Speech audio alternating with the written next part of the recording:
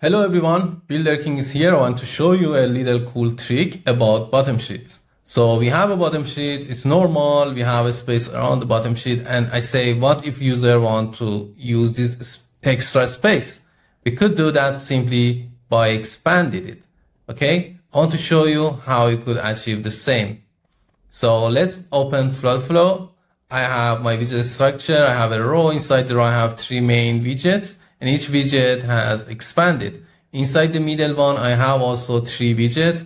Each widget is expanded, and in the middle, I have my container. This container carry on my main content. So what I'm doing is show hide the widgets around the bottom sheet. So I have a variable Boolean on my modal, and I use it as visibility rule on the widgets around it.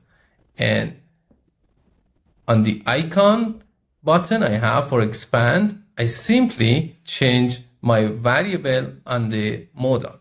So if it's true, I make it false. If it's false, make it true. It calls hide and showing these widgets around it. And no worry, I will share this project URL with you, so you could look into the project and see how it works. Again, you could simply open a modal as a bottom sheet and use this extra space around it with show hide the widgets around it like this. And you could also do other effects like this one and make it more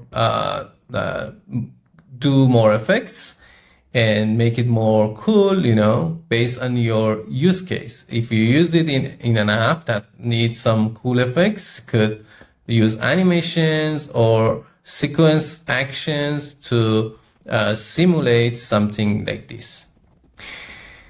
See you guys in the next tip and tricks. Have a nice day.